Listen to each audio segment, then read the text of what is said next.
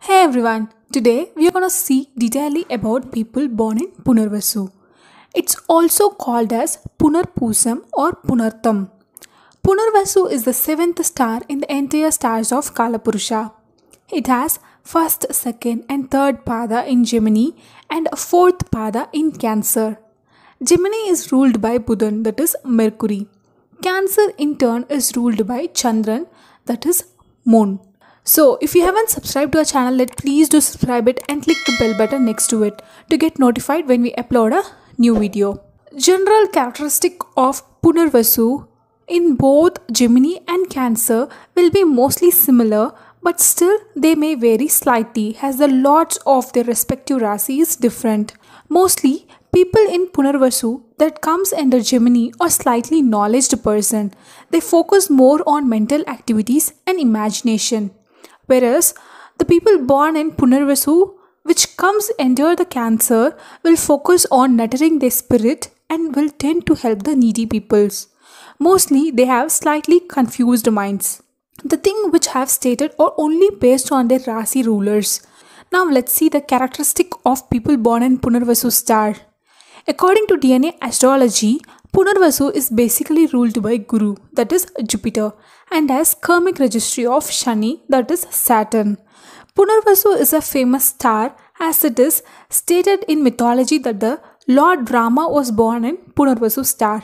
Punarvasu has a symbol of bow and a quiver which is filled with arrows. In mythology, it is stated that Lord Rama had an arrow which when used to attack a target, it attacks the target and then again returns back to Lord Rama, just like a boomerang. So, you should follow that in your life also. If you wish or desire for a particular thing, release that voluntarily and it will reach again to you automatically, but still it takes time. For example, Rama sacrificed his kingdom or his position as a king and returned to forest. But irrespective of its time, Rama again became a king in the same kingdom. You should learn to do the same thing. Whatever you desire, either love or care or any material needs, just leave those things. Don't worry regarding any factor. If you do a hard work and have a complete faith, one day you will get again all those things which you desired. If your Lagna is in Punarvasu or Chandran, that is Moon in Punarvasu, or your Lagnadipati, that is Lagna Lord is in Punarvasu, you can match yourself to the things which I'm gonna state now. The things which I'm gonna state will match you 70 to 80% only. Other things may vary based on other planets' influence in your horoscope. I have already mentioned that the people born in Punarvasu have karmic registry of Shani, that is Saturn. So, the people born in Punarvasu will have family members, that is both your mother and your father side. Your entire lineage will have people who have lost life suddenly and earlier, or people who are lived a longer life, or handicapped peoples, or people who got fractured in their hands or legs. So you would have family members in either of the things which I have stated.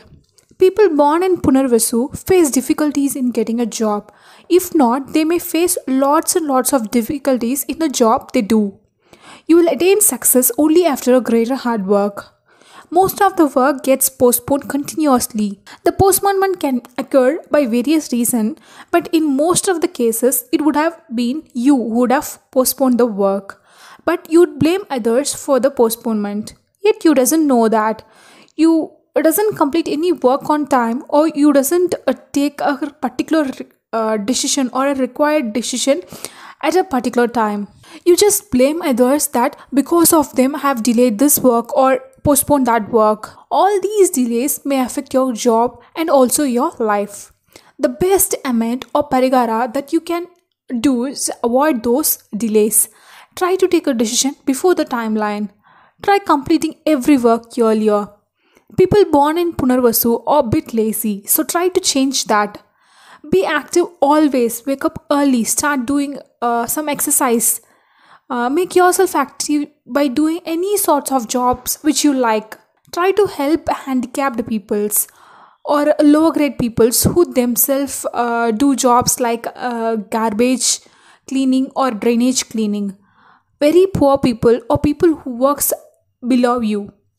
These peoples are actually considered as a form of shani. So try to help them, provide their material needs that is possible for you. That is, you can provide them with a food, money, medicine, or any other material needs that they required based on your capacity. Provide your care to those people and also respect those peoples. You could also give your care and respect to your co-workers. Since I have stated that Punarvasu symbol is a bow and a quiver with arrows, have a picture of those in your living or office areas, or even in your mobile or laptop has a wall screen, so you can watch it regularly. These may help you remember a fact that, like how an arrow attacks its target precisely and fastly, you should complete your work fast and accurately. Please be careful if you involve yourself in insurance business.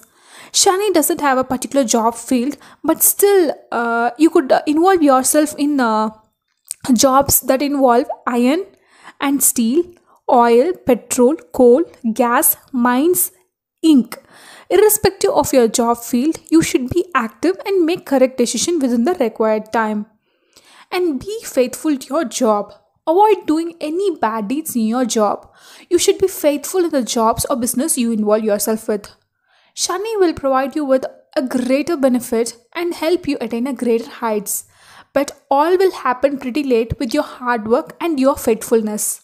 Shani helps us to know the importance of a particular job, and then only he will provide you with the required benefits.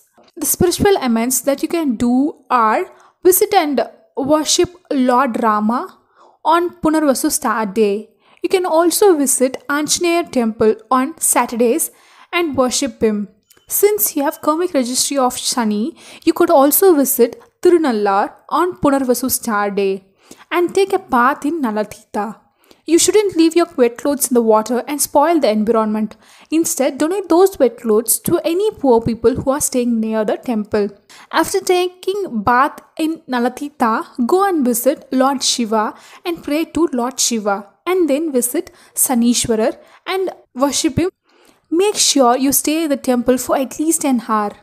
You could do archana or simply light a diva and stay in the temple premises. After your visit to the temple, please directly go to your home. Please avoid staying in your relatives or your friend's house. Make sure you doesn't light any divas with sesame seeds. If you burn or light the sesame seeds, you may again add bad karmic effect of Saturn. In turn, you could donate sesame seeds or sesame oil to poor peoples. You can also visit and worship any guardian or protecting deities or ferocious deities. Let me tell you a simple tip. Try to chant Om Sham Shanaisharaya Namaha for 108 times daily. If you find that difficult to chant, you can at least chant Om Sham for 108 times, or at least Om Om for 108 times daily.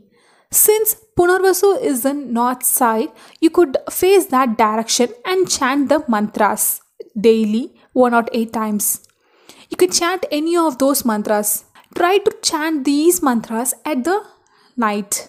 Anybody can chant these mantras. These will help you to get positive impact from Sunny or Saturn. You can also have a picture of Rama and Anjaneya in your living or working space and watch it regularly. Make yourself active by doing exercise, walking, running, jogging, or any yogas like pranayama and Surya Namaskara, whichever is possible for you. Punarvasu people also have the ability to work in foreign countries. You would get chances to work in a foreign countries, but those can be achieved only by your hard work. I hope you have liked our video. If so, please click the like button and share it with your family and friends if you find the infos very useful. Thank you so much.